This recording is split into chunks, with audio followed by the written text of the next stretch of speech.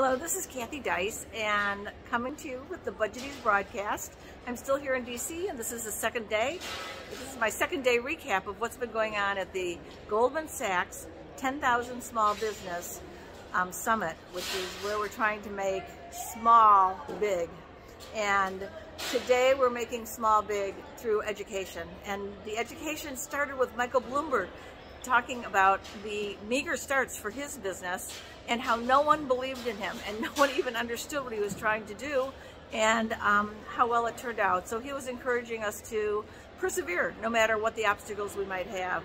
Then the founder of Dry Bar talked to us about starting her business, which was a huge success. They actually have a product line as well as the different locations. She told us that it tended that the stores that they own themselves didn't do as well as the ones that were licensed, because having someone right there really did make a difference. And from then, Gwyneth Paltrow spoke about Goop, and she talked about work-life balance. And what I learned from Gwyneth is that there is no such thing. She believes it's a myth. And what she does is she just tries to live in the moment, do one thing at a time, which I could really learn from. And if things need to be rebalanced, she does that on occasion. Next, we were fortunate to have Adam Grant talk to us. He's a Wharton instructor, and he talked about organizational development. And he talked about the myth of how you can brainstorm over Zoom or you can brainstorm as a group. It really doesn't work. You need to get everyone's ideas out individually and then pick the best ones as a group after that. Then came Emma Gard. Well, I was really blown away by Emma. Emma started a clothing manufacturer that just broke all of the molds. She decided that she was going to provide a jean to every woman of any size all together.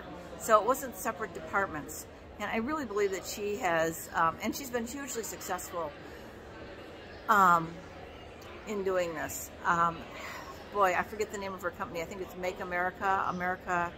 Anyway, watch for her. I mean, it's really amazing. I looked at her website. It's great. Then Warren Buffett shared with us his report card from 9th grade, where typing was his best subject, and certainly English and a lot of the other ones that you'd expect were not so hot. And I can really identify with Warren, because certainly high school and college weren't all that easy for me either. George Bush was the closing remarks, and he really stole the show. He is hysterical. Everyone loved him. He told us tomorrow when we meet with legislatures to be kind to them. They're just people too. And he is incredibly optimistic, because he sees small businesses as something that really makes a difference here in the United States. And it's true. Did you know that 75% of all employment is due to small businesses? So just think about it. Today, the big themes were family. I can say that every single speaker talked about the importance of their family to what they did. And so I'm going to have to be doing a lot more with my family.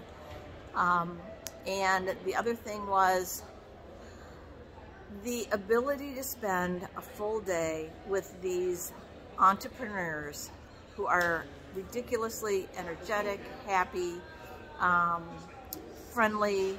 It's just been a joy to be with them all day. They are very special, and I feel so grateful to be here, and grateful to Goldman Sachs for the Goldman Sachs program to begin with, but then for making this event possible. So tomorrow we're with our legislators. There's supposed to be 300 of them, and we're going to the National Stadium, and I will let you know how it went. So thanks so much, and see you tomorrow.